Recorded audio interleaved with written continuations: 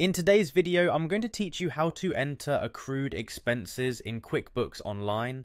This process is a vital part of managing your finances effectively, and I'm here to guide you through it step by step, ensuring that you can perform this task accurately and efficiently. To get started, the first thing you need to do is head over to the QuickBooks Online website.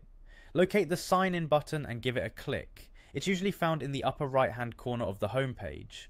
Once you've clicked that, you'll need to choose your platform, which in this case is QuickBooks Online. Select it from the list and this will take you to the login page. Now you'll need to enter your credentials. This is your email and password associated with your QuickBooks account. Make sure you type these in accurately and then click the Continue button. Accuracy here is key to gaining access without any hold-ups. Once you're logged into your account, turn your attention to the upper left part of the screen where you'll see a button labelled New. Click on this and a drop-down menu will appear. From this menu you'll want to select Journal Entry.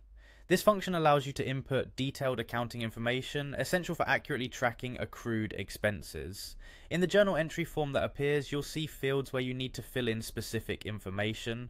Under the account column, type in payroll expense. This ensures that your expenses are correctly categorized under payroll.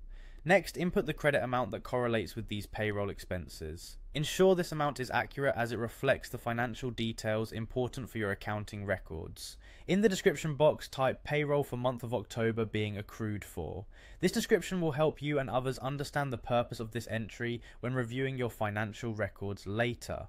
Under the name section, input the customer's name related to this transaction. This links the expense to the right individual or company for transparency and record keeping.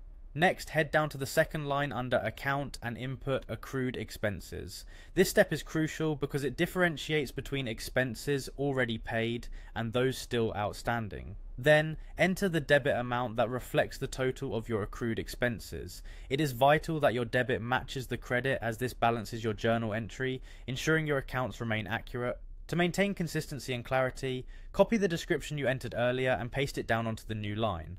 Follow that by adding the customer's name again under the Name section, keeping details synchronized throughout your records. Finally, you are ready to save this entry. Locate and click on Save and New to ensure that all the information is securely stored in your QuickBooks account. This action will also allow you to begin a new entry if needed. And there you have it. By following these steps, you've effectively entered your accrued expenses into QuickBooks Online. I hope you found this tutorial helpful. With these details, you'll be able to keep your financial records precise and up to date. Thank you for watching, and see you next time.